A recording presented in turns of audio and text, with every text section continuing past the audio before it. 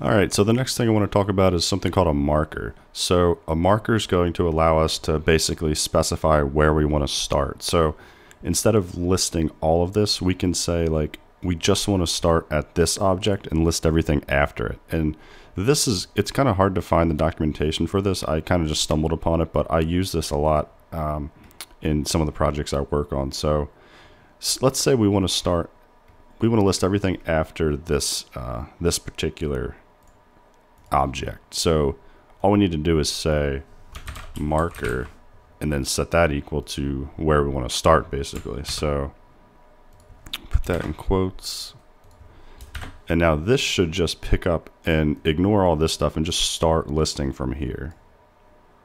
So let's try that out. So let's go to the top and make sure it's started so it starts at the object after this. So it's doing this mrf.aux.xml.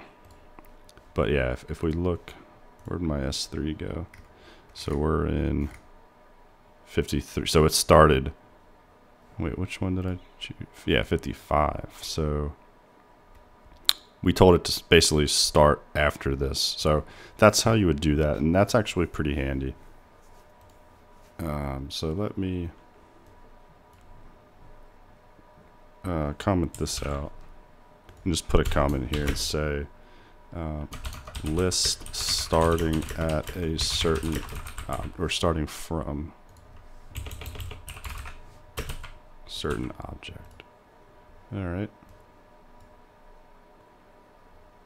So next, why don't we, now let's say we're just interested in like the .mrf files. So we want to ignore all these other files. So we're not going to use Boto3 to do that. We're just going to use like pure Python. So let's just say, let's put an if statement here and just say if file.key.ends with, what do we say, .mrf, then print this info. So it should ignore all these other ones.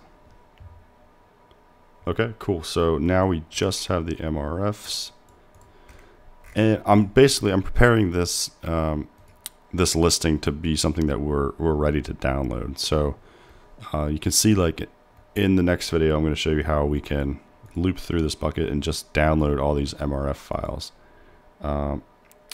So I think that is a good point to stop. I really just wanted to show you this marker because I forgot to show it in the last video. Yeah, see you in the next video.